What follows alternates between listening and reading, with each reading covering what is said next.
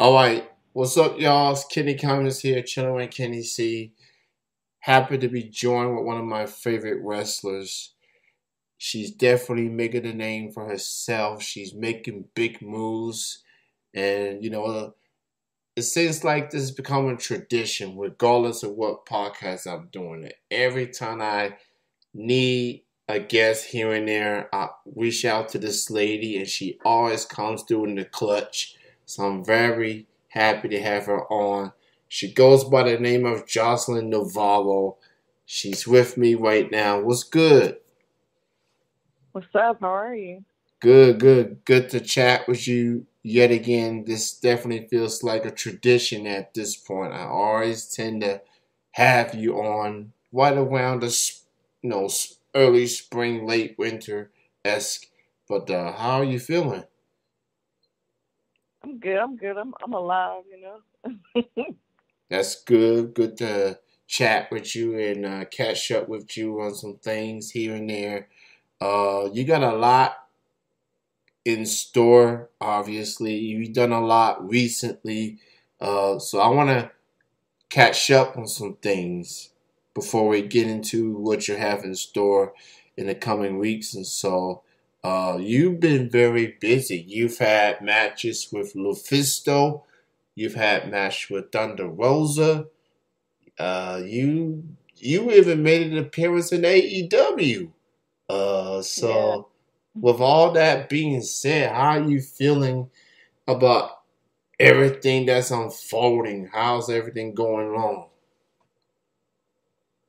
I'm just taking everything day by day. You know, um, I'm happy that I'm getting all these opportunities and stuff. But I'm remembering. You know, it's been exciting. It's been like nerve wracking and stuff. But Yeah. I've been working a long time for these opportunities, so I'm finally getting them. And there's no slowing down from here. We just want to come up. That's what I like to hear. You're definitely on the come up. You definitely been traveling. You've been in Ohio. You've been in Indiana. You've been in other areas as well. So, I'm always paying attention. So I'm happy for you. I'm proud of you. Just what you've been able to accomplish. I've definitely been supportive for the last 6, 7 years.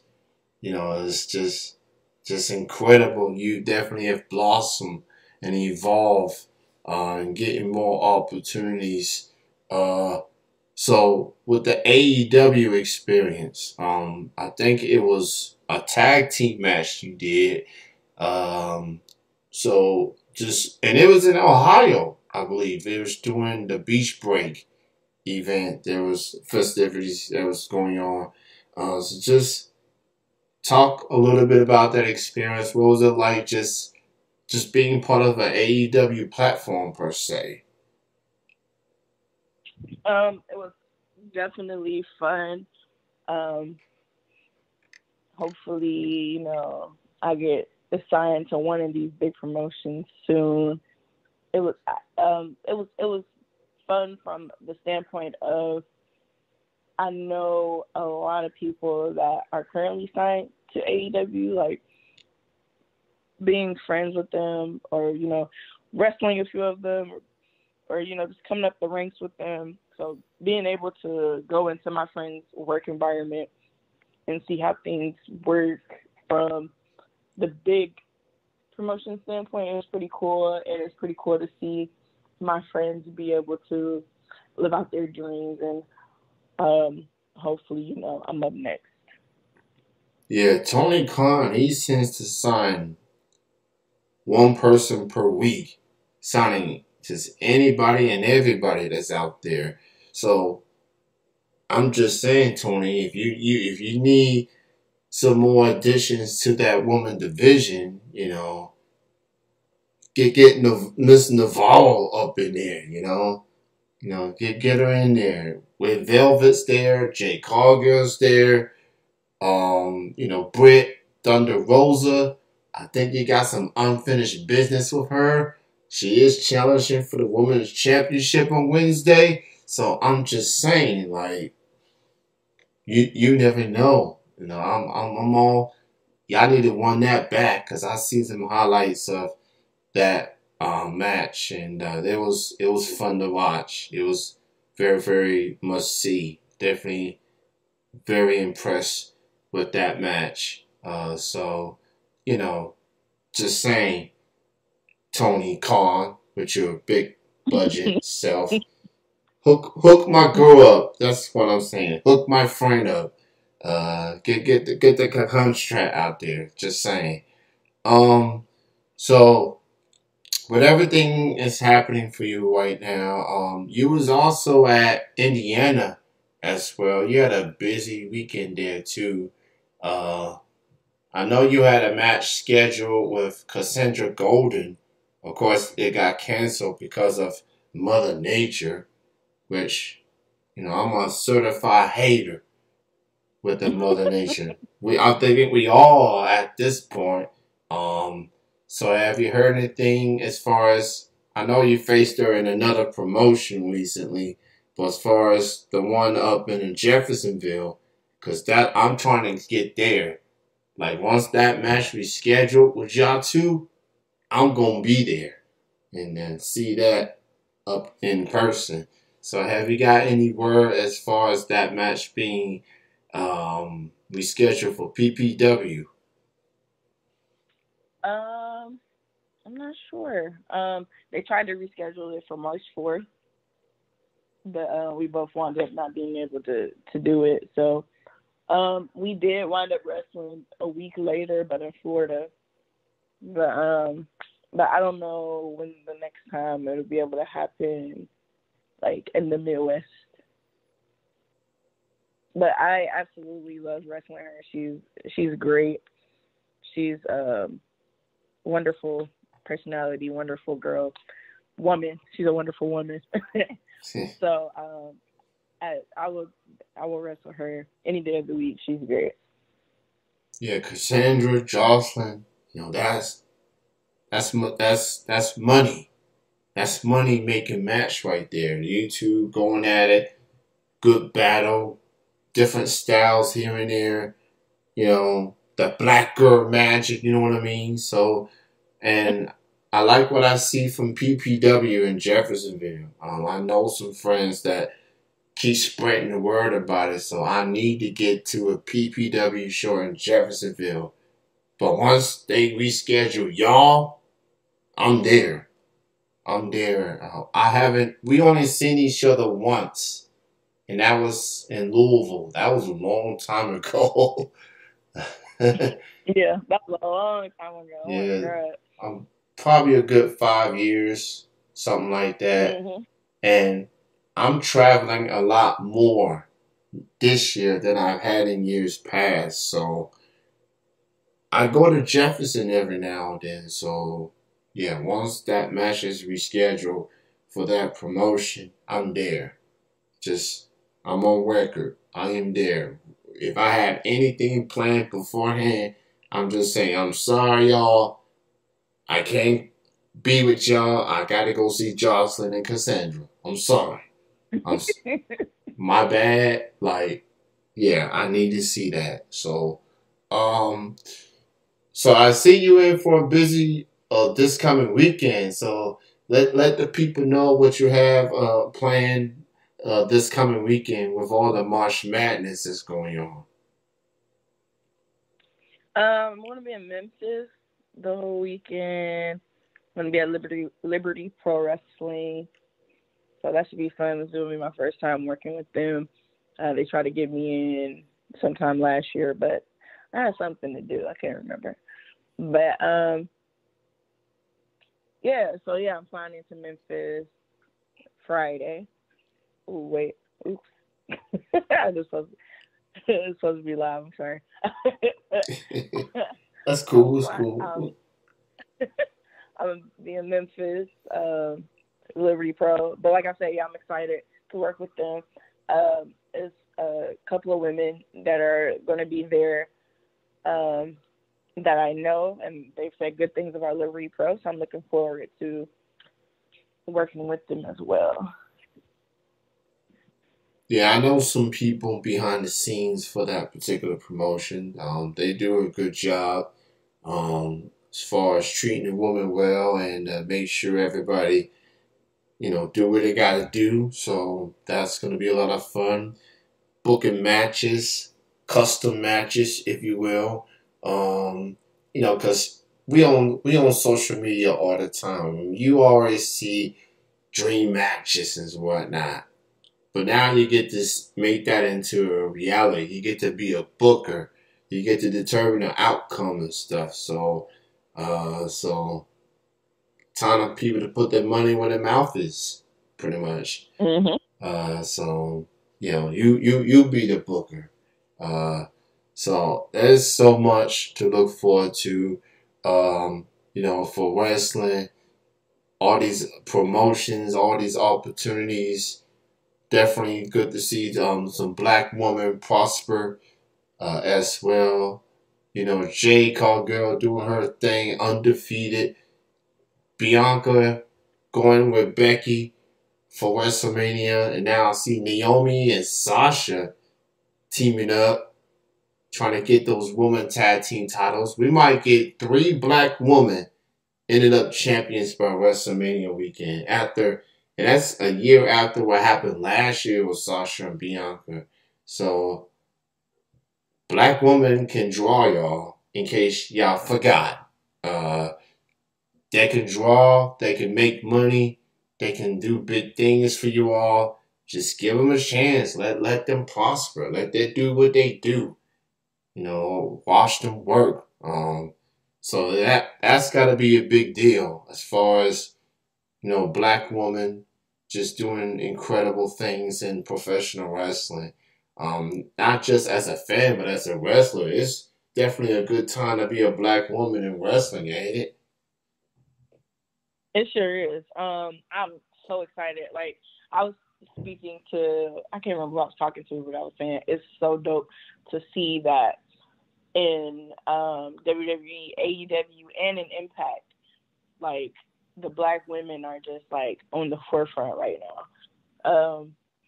So and then like majority of them like they not only are they black, and it's really not a difference. Like okay, it's cool, light skin, dark skin, whatever. But like it's nice to see uh, dark skinned black girls on the forefront also because we have it even harder than everybody else do. Yeah. So it's really not like I'm so behind like Jade because not only is she not only is she dark skinned but she's also Jamaican. So I'm double behind that. But like it's nice to really see like wow a bunch of women that look like me come from the same backgrounds I come from, face the same hardships and realities I face, are killing it in three different major promotions right now that everybody watches. So it's super dope that that's going on. Yeah, absolutely. Jade, especially making a name for herself. From the match she had, teaming up with Shaq, going up against I think Brandy and Cody. And Shaq went through a table. I didn't think they was gonna let Shaq go through all that, but he did. And props to Shaq for doing that. He's the entertainer that he is. But Jade, yeah, she's just the real deal. Like she's just everything that she's just picture perfect, literally, like undefeated and all. So I like what I see from Jade, and I hope they keep pushing her, and just see that she can do bigger things. And I think my favorite part of Jade is when she won the title and the camera show her daughter just seeing her, just in awe, just seeing her mom be the first TBS champion, being the first black woman champion in AEW history. That's memories that's gonna last forever. And she gonna look back at it years from now and all grown up and be like, man, I was there for mama winning that title on that night. It's just special. It's really, really special. Um, I'm also joined with the one and only Joseline Navarro here. And you know, Joseline, in all the years we do these interviews, I can't go through this interview without talking a particular team that holds near and dear to our hearts. You live in Ohio, you represent Ohio. I used to live there, but I still bleed scarlet and gray every day, the Ohio State. So let's just address the elephant in the room. That team went through some things last year. Not gonna talk about a certain loss that happened, but we did end up winning the Rose Bowl, so that's that. But now it's on to the upcoming season. CJ Stroud going through his sophomore year. And I do love those receivers that's coming. Smith and Jibba, Harrison Jr., and a couple other cats. But just looking back at that season, how you feel about the previous season and how you feeling going into the upcoming season for Ohio State? Oh man. First of all, man. Jesus. Ohio State just they hurt my feelings. First of all, they lost to the state up north. Yeah. Um, Very tragic. Hurt my feelings. But I'm looking at this season, with different light. Hopefully we can bounce back and make it to the playoffs. Um, Michigan only beats us like once every 20 years, so I'm not worried about us losing to them again this year. Um, Yeah. but I'm praying for a successful season this year. Um, I know we can get it done. So um, I'm just I don't know. I just need them to just to do better, be better this year. That's all. Yeah.